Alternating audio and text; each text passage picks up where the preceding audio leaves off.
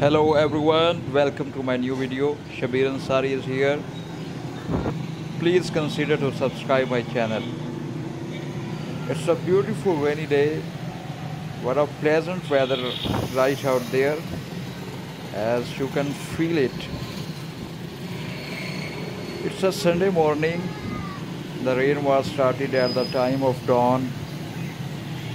At this time you cannot see huge water, but when the rain stopped, this road was drawn in the water.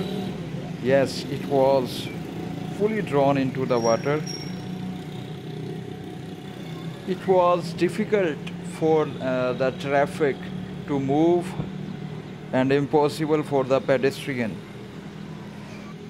I will show you to the end of this video what was the situation of this road. Unclogging was done at the time when the rain stopped. Now the rainy water is going very smoothly into the manhole drain. You can see there is a big whirlpool. There is a hospital at this road. It's a government hospital where I would say thousands of people visit there. And it was very awkward and embarrassing situation for them to how to get to the hospital. There is a school and a university at this road, but fortunately it is Sunday, so there are no students. Otherwise they have to face the difficulties to get to the school. This is the most depression point of this area. So runoff accumulate here from all the surroundings. It's time to end this rainy water. As you can see, the rainy water is dancing.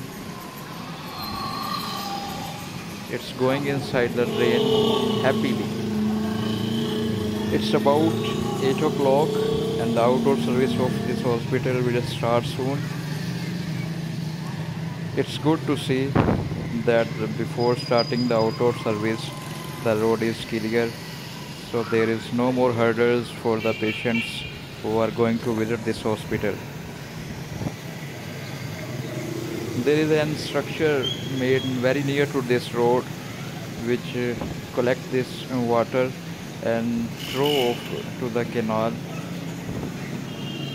I will show you that structure in my later video.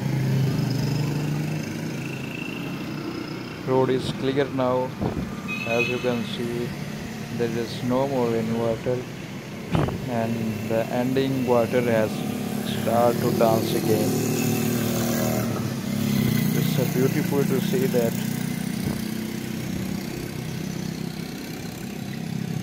As the level decreases in the wet well, the structure that is made for this road, the speed of water going inside start increase.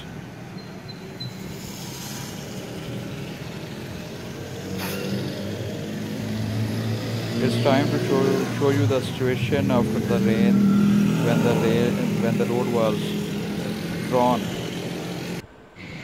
Here we go. The road is fully drawn into the water. There is no way to go anywhere. Water is everywhere. It's more than 1 feet depth.